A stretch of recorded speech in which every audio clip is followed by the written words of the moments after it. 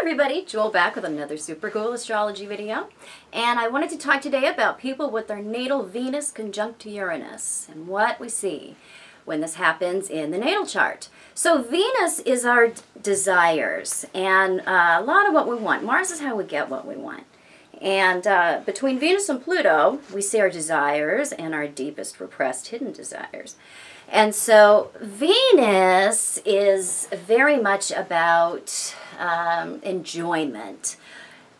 It describes our love nature, our style of love, and our style of how we want to experience love. And Uranus is that natural ruler of the 11th house. So think friendships, inspiration, our social circle, our experience is of, lots of different people. And it's exciting. It's a planet of things that are new, things that are inventive, things that are forward-thinking. And so when these two come together in a conjunction, we see them very much melding, meaning that they work together very, very well. So the higher self really, really wanted to learn from the perspective of being someone who impulsively acts upon their desires.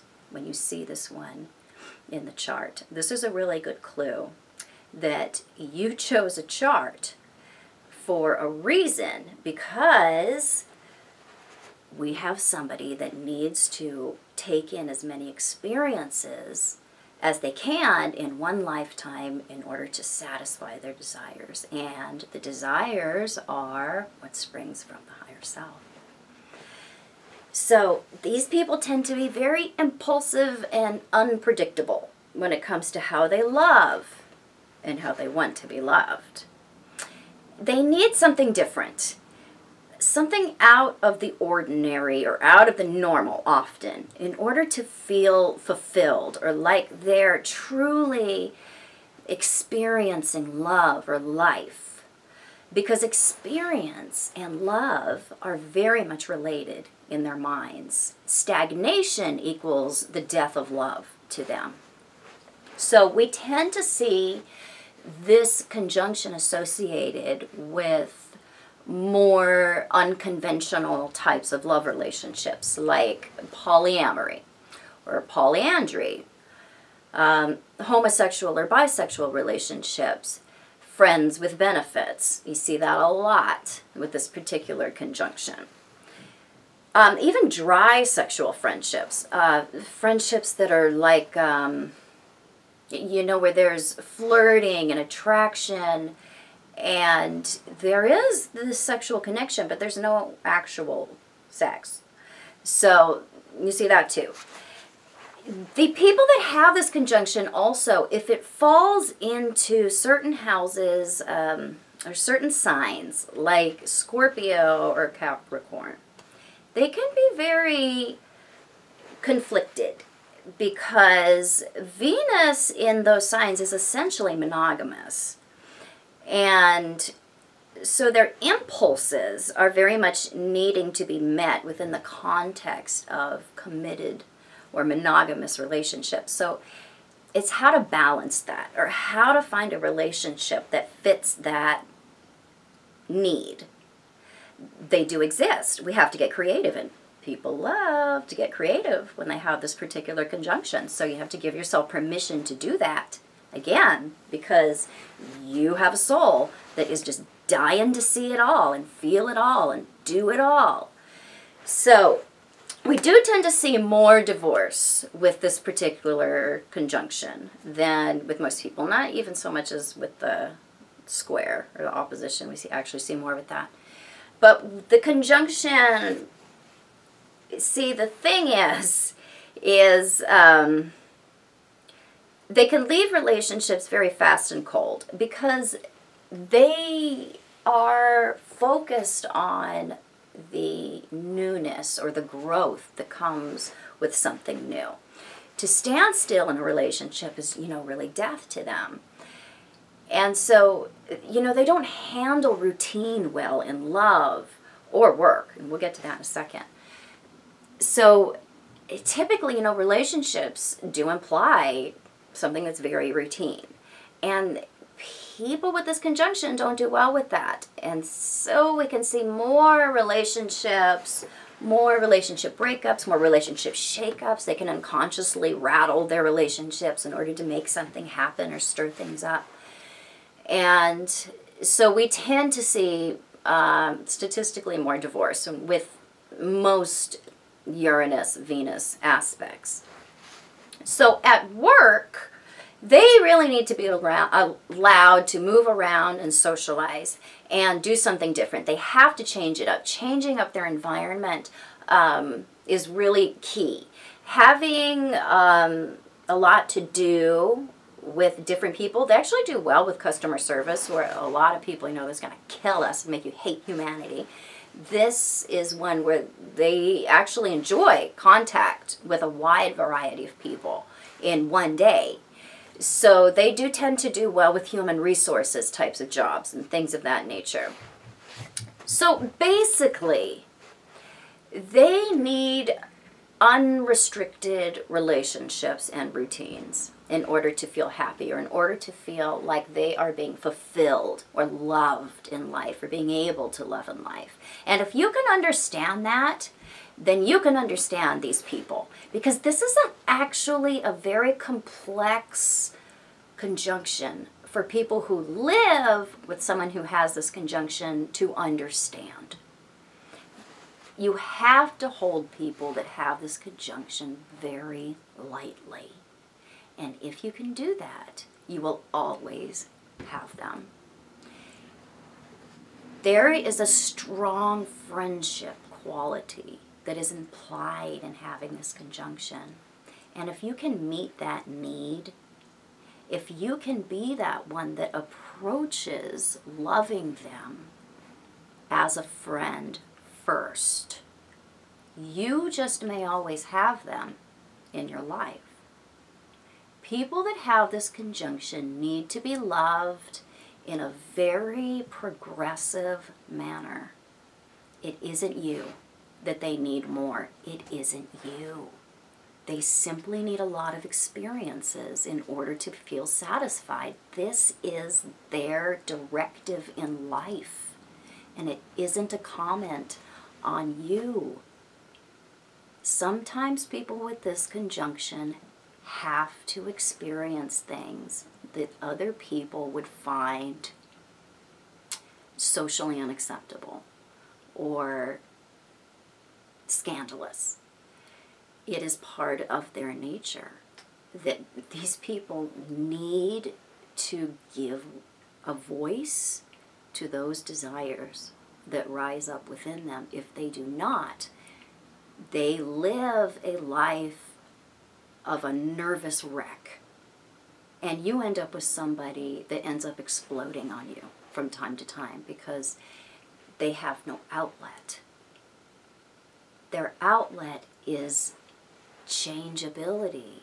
It's experience. They are the great explorers in life and in love. And if you can understand that, and if you cannot take the way that they approach love personally, then you can have a relationship with them that is very fulfilling. They have a hard time with intimacy, people that have this conjunction. If they can be allowed to experience their true nature, which is different, then they can grow to be able to be intimate with their partners. But so much of the time, they feel like such a freak in love, or so disconnected when it comes to the things of their Venus, because there is a disconnection when we have this particular conjunction. There's a shorting out early in the life that occurred between the things of Venus, which is our values, our love nature, our early experience of our mother's femininity and all femininity. There was something shocking or different, or something occurred that was very, very often scary. And so we had to disconnect, we had to short out from that. And so we need to understand that coming back to that experience, coming back to the idea that doing shocking things or loving in shocking ways or allowing one to be loved in shocking ways brings you back to that connection. So it's an integration that we need to be achieving through experiencing as many experiences as we can fit into one lifetime. So you have to take into account, what are your values surrounding your commitment factor to relationships, people that have this conjunction. Because Venus is our values. And we have to be clear about what those are, because a lot of times we're not when we have this conjunction, because this one implies a certain amount of societal judgment or predilection. Or that's why we have a lot of the associations with this particular conjunction. So we have to get clear about what are your values. That will put in that idea of what is your commitment code. Because a lot of times people that have this conjunction are not clear on that. So they'll start out in a relationship where it's, say, monogamous. And then they get kind of restless and need to change it up a little bit. So maybe where you start swinging. And then that gets kind of old, and maybe we start splitting off and having our own thing, and then we're farther and farther and farther apart, and then one of us really falls in love with somebody else, and then the relationship is over. So when we find ourselves in those kinds of situations, oftentimes there's a lot of regret involved when people have this particular conjunction, because, and the other scenario with this conjunction too is that they will leave the relationships very, very rapidly, or they'll find somebody else and have that love spring up in them, and that's all they need to leave what they have, and then they'll be really regretful about that. So we see these two different types of scenarios frequently with this particular conjunction. So getting clear on what your values are really goes a long way towards avoiding disaster, or putting you in a position where you experience regret.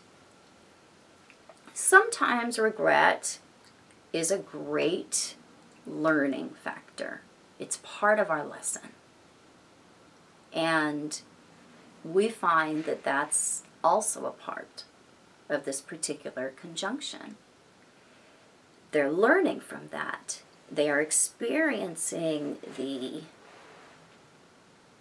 consequences of leaving relationships suddenly, creating regretful situations. So they have the opportunity then to see the opposite of what that behavior causes, or what that experience causes, which is commitment. So it's really interesting that these people are actually here to experience as many experiences as they can, and to have that impulsive love nature. But if you look at it more closely, they're really, truly here to learn commitment. And that comes as a result of the behaviors that they exhibit in their relationships. So this is one that is, requires a lot of patience for the people who live with people that have this particular conjunction. But it is a very effervescent and typically extroverted and fun conjunction to have. And people that have it, you do want to spend time around them, because they're very uplifting in how they make you feel. They're just, they just have this real fun, energetic, childlike quality about them. So it's an interesting one to have. So I hope you found this helpful. If you did, please subscribe to my channel. You can find me on the internet at truthandaspectastrology.com. You can find me on Facebook at Truth and Aspect Astrology. Yes, I do private consultation. I am mainly a relationship and intimacy astrologer, but I interpret all types of charts under the sun. And I'll be back super soon. Bye-bye.